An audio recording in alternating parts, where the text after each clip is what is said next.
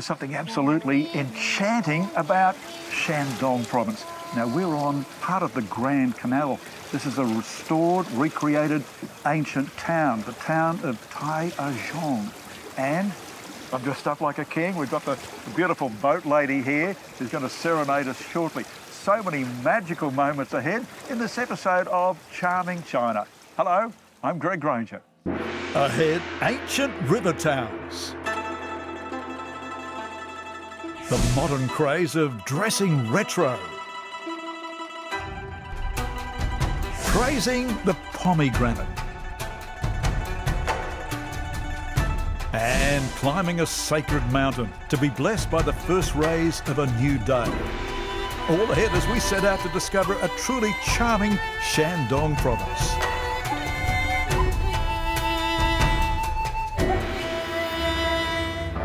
There's high energy aplenty as we set out to explore one of China's largest ancient cities. This athletic troupe of dragon dance performers are our introduction to Taizhong, a huge complex that's been rebuilt after being destroyed by Japanese shelling in the Second World War.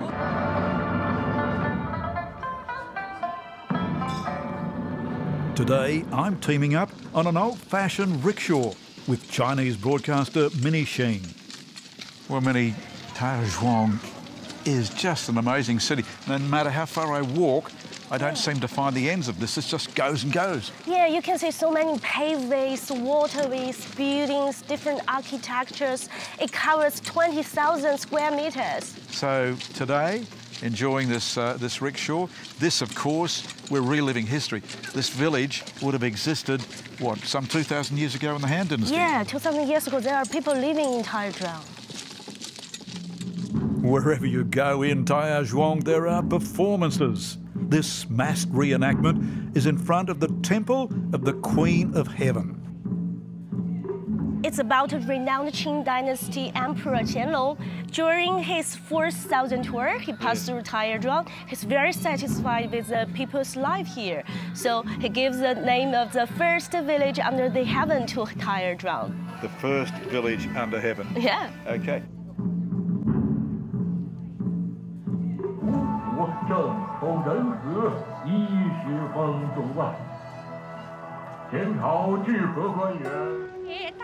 Nearby, a solo opera performance by singer Zhu Fang Li. So we have this beautiful open-air theatre, performances every day by Miss Li, and the opera that she's singing. Yeah, the opera is called Liuqing drama. It's a kind of folk opera. It's especially popular in southern part of Shandong province.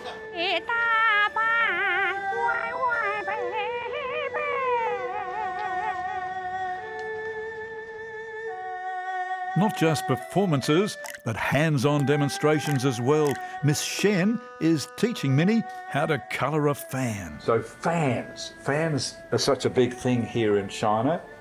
We're applying some coloured paint. Miss Chen is demonstrating how to colour a fan. And she's putting all these colours in. And I think the predominant colour is this, is going to be the yellow. The yellow one. Because you're wearing yellow. Yeah. I'm going to put this fan into the water. Yes. And let the oil paint getting a big shape here. And let's see what colour you come out with. Yeah, just put it in. And maybe a little spin. I know. And you can also shake. I know Miss Chen is an expert here. There we go, look at that. Ooh. And our very own coloured fan. Good on you. Good on you. Let's have a... But if Taizhong is impressive by day, just wait till they turn the lights on. The entire ancient town lights up.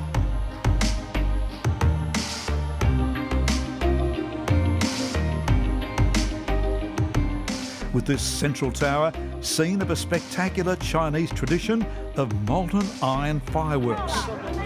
It's a 500-year-old pyrotechnic practice known as Da Shu Hua, where red-hot steel is fired into the air.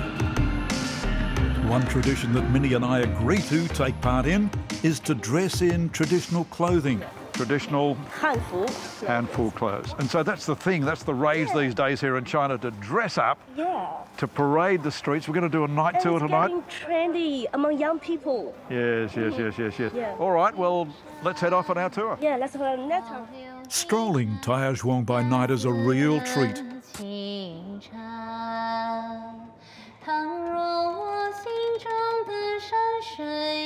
But better still, take to one of the canals in a riverboat, steered and serenaded by this delightful boat lady. Well, what talent we've got here. Our boat lady, her name? Yeah, her name is Jia Fangyi, and she has been working for this for about 8 years. So in those 8 years, she's learned really good skills. She's a skilled boatswoman, manoeuvring this oar here, a lovely, calm paddler, but she's also a singer. Yeah, she could give us a sing performance.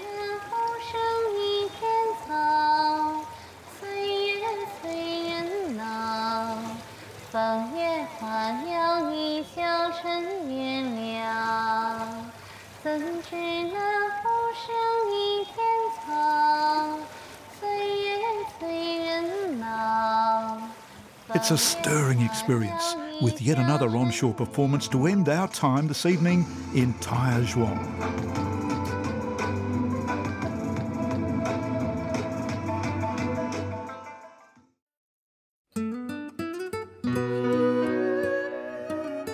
Another major claim to fame here in the city of Zhaozhuang is the delicious fruit, the pomegranate. The countryside here is covered with pomegranate plantations. The pomegranate. Yeah. So big here and so tasty here in Zhaozhuang. It is so sweet, and it is good for antioxidants. It's very healthy. Very healthy, and of course these plantations are the biggest in the world, are they not? Yes, and they are recognized by Guinness Book of World Records. People love it, people eat it, people sell it, and people plant it since 2,000 years ago. So we are seeing acres and acres, we're seeing vast crops of the pomegranates here, vast crops. It's so big, such a big industry, that they actually have a conference. Yeah, it has the Pomegranate Industry Development Conference. Are you ready to go? I'm ready to go. Yeah. What we witnessed is the big range of pomegranate products such as juices, wines and flavoured honey, produced by some 30 different companies.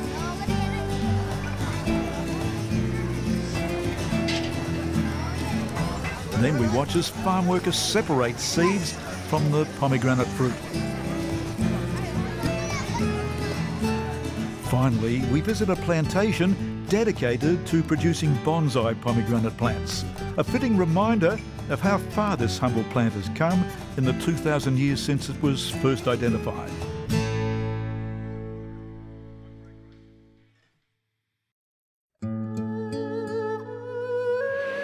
With a population of 1.4 billion people to feed across China, considerable ground is given over to crops like this corn being harvested. The whole process of preparing the corn for consumption can be seen around the small village of Beigushi.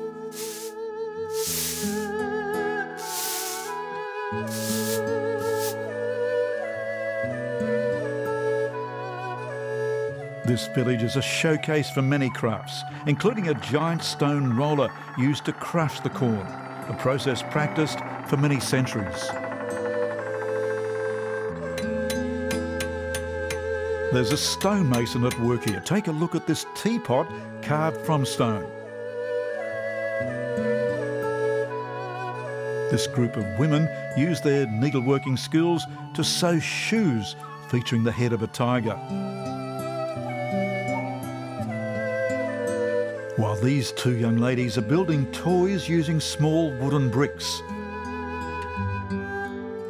Puzzles made out of wood have been a tradition here for 2,500 years, thanks to the work of inventor and craftsman Lu Ban. We've travelled on to a place dedicated to him and his interlocking puzzles, known as the Lu Ban lock. It's a brain-teasing puzzle known around the world. 12 wooden pieces assembled here by Hao Li, inheritor of Lu Ban's lock-making techniques. So the Lu Ban lock these days is famous. I've seen this in my home country of Australia. We see the Lu Ban lock all over the world. Yeah. Wow. 鲁班锁呢已经成了鲁班文化的一个名片了，也是东方人智慧的一个代表。It became a name card of Luban culture, and it's just a representative of Eastern wisdom. Luban invented his famous lock by developing a series of tools. You can see axe, plane, drill, saw, and Luban used all the other equipments to invent the Luban lock. From the Luban lock, we prepare to meet another brilliant man born around the same time 2,500 years ago here in Shandong province, the philosopher and scientist known as Mozi. Such a brilliant mind. Mozi invented hundreds of practical creations such as this hoist. He even invented toys and the mathematical calculator, the abacus. Studied the abacus at school, way ahead of computers. Let's do a simple sum, 10 plus 15. Write it down. 10 plus 15. 10 plus 15, 25. But undoubtedly his most visionary concepts related to space and the universe. So Mozi was also a leader in research into the universe. Yeah, at that time he started to research into the time and space. Yes. He thinks the universe is infinite. So he made that decision so long ago. Yeah. He was a leader in astrology. Mozi, the brilliant Shandong legend, remembered here in the Mozi Memorial Hall.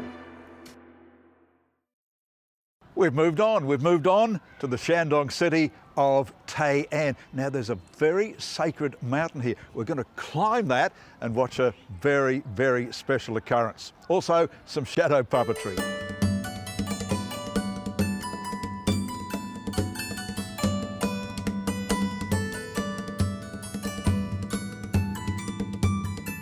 Greg, welcome to Tai'an, my home city. You were born here? Yeah, I was born here, I grew up here. Yeah. I'm gonna show you around. Wonderful.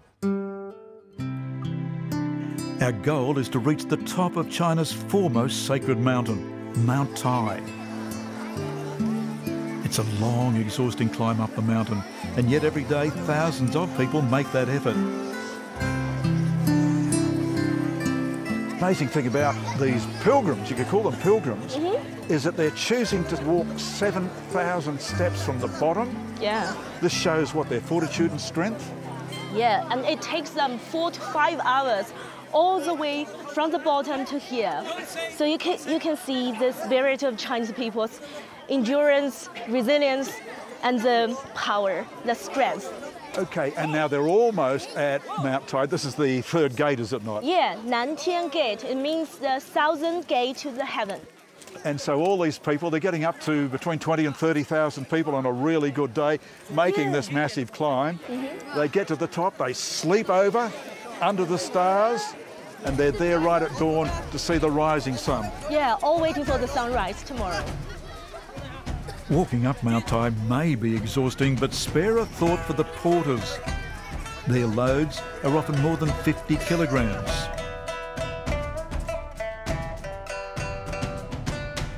Finally, we reach our goal, the summit of Mount Tai, right on sunset. Well, what an atmosphere. Something like 10,000 people this night. They do get 3 times that crowd on the weekends. And as you can see, the sun is about to rise.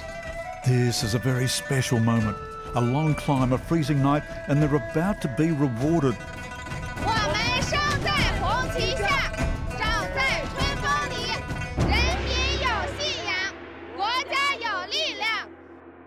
I can tell you a poem. It is 会当凌绝顶，一览众山小. It means that one should strive to reach the highest peak. It's where we are standing now.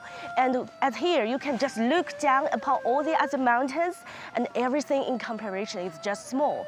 It means that you can have a sense of determination, of achievements, and you can overcome all the challenges to make it, to have the great achievements.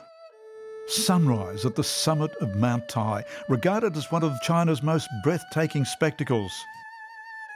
Most importantly, Mount Tai is where Chinese emperors have made sacrificial ceremonies to the heavens, and only emperors who have great achievements are allowed to go. It's been an exhilarating but exhausting experience as we witness after sunrise, climbers simply collapsing, stretching out on the rocks and sleeping it all off. Our final experience in Tai'an is to watch a famous shadow puppeteer. Here he is, Zhengan Fan. At 82 years old, he's still very active, building his own shadow puppets and playing many instruments to accompany his performances. Shadow puppetry is a traditional theatre form from Tai'an. And Zhengan Fan is a master practitioner. The shadow puppets of Tai'an, as we prepare to travel to Shandong's capital city.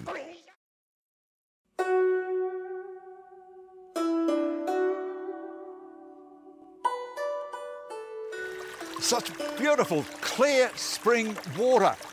Water everywhere, so fresh, so clear, so pure that the locals come here, they collect the water, they take it home as their drinking water. Now we're in the provincial capital of Shandong province. This is the city of Jinan. Jinan, the city of springs. Showing us around the city of springs today is Minnie's friend Angela Zhu. Black Tiger Spring is very important for Jinan local people. So you can see people line up over there. They come here every day with big containers and buckets to collect water and cook at home. Wow, now I'm seeing it everywhere. I'm seeing people putting water into the actual river here, or the creek. I'm seeing people filling up at the drinking stations. I'm seeing everybody seems to be collecting water. Yeah, and in ancient times, Jinan people come here to collect water as well. And also, there was a saying for that. In Jinan, every home has spring water and every house has willow trees. You can also see the willow trees everywhere. It's very pretty. With such an abundance of water, Angela invites us to take to a riverboat to explore the canals and lakes. And taking a boat is the best way to explore Jinan. Sure is. Currently we are on Jinan City Moat. You can enjoy the view. So we're enjoying the view, and the view we're seeing a lot of are these weeping willow trees, and they have a symbol and a significance here in Jinan. Yes, you are right, Greg. So willow trees are Jinan's city tree. And also in Chinese culture, willow trees represents good meanings. The willow trees bend in strong wind, but never break. And also, they can grow in any conditions, anywhere, just like Jinan people. Of all of Jinan's 72 springs, the most revered one is Batu Springs. Batu Spring is regarded as the most famous springs among 72 springs in Jinan. Not just because of the natural reasons, but also because of the cultural reasons. And you can see the water from there. Yes. The water here keeps a temperature as 18 degrees all year round.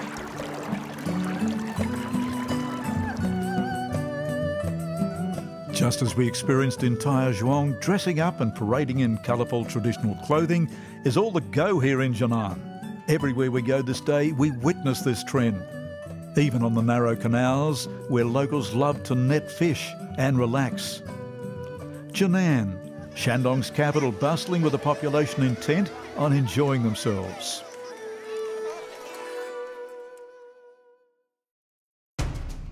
So much more to explore in Shandong province. In our next episode, Qingdao and its famous beer museum. Weihai with its Tower of Happiness and abundance of fish and crabs. Yantai with its Kung Fu school. And Zibo big on barbecues and this amazing glass blowing factory. All ahead when next we experience charming Shandong. In the meantime, all credit goes to China's Beijing Capital Airlines. They're now flying directly from Australia to Shandong province. We enjoyed their top-rate service on a flight directly from Sydney to Qingdao. They're also offering direct flights from Melbourne to Qingdao. Beijing Capital Airlines. Thanks for connecting us directly to Shandong province for this amazing experience.